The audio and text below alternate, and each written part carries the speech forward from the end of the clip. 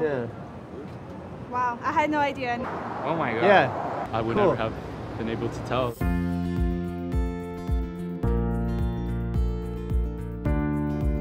What is the most common genetic fatal disease in Canada? I have no idea. Fatal. Heart disease? Heart disease? I'm gonna think heart disease. Heart disease? I guess I'd stab at cancer. Cancer. Bone cancer? Cancer? Do you know what CF is? No? I have no idea. No idea? No idea. Okay. No. CF stands for no? No. Canadian forces? Canadian Forces? Good guess? I do not. Cystic fibrosis? Yeah, cystic fibrosis. Cystic fibrosis? Yes, okay. Doesn't it affect the lungs? It does, yeah.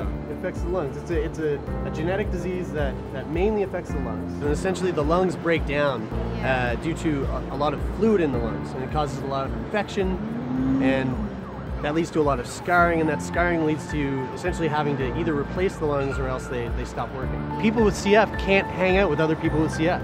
You can't actually get CF from things like mines or asbestos or anything like that. Oh. It's a genetic disease.